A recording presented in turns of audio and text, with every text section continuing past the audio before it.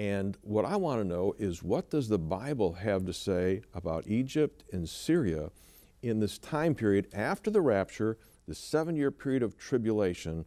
What's going to happen? John there at that message of the Olivet Discourse, preparing himself to write out Revelation. But you have to bring another passage of Scripture together to see Egypt and Syria, and it would be the book of Daniel. There's a wonderful principle, biblical principle in 2 Peter chapter 1 and verse 20. No prophecy of private interpretation. All the prophetic passages have to fit like a hand in a glove to help us to understand what's going to happen. When you go to Daniel chapter 11, and it's one of the most prophetic passages in all of Scripture, before the fact, Daniel prophesies about 5 different personalities.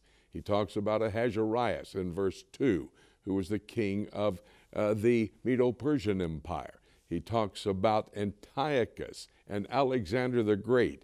He talks about Antiochus Epiphanes. He talks about the Antichrist. And that brings us over to chapter 11 of Daniel, starting in verse 40, where it refers to, at the time of the end, the king of the north and the king of the south will come against him. Now, we don't have the time to explain him, except to say that would be the Antichrist, who has confirmed that peace treaty with Israel and is somewhat protecting the Jewish state. And so when you're attacking Israel, you're attacking him, the Antichrist. And verse 41 says he rushes back in from Rome, where he's establishing a false church to protect the people.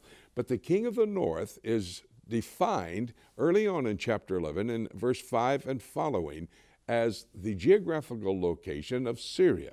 The king of the south is also defined as the geographical location of Egypt. And in fact, they form a pact.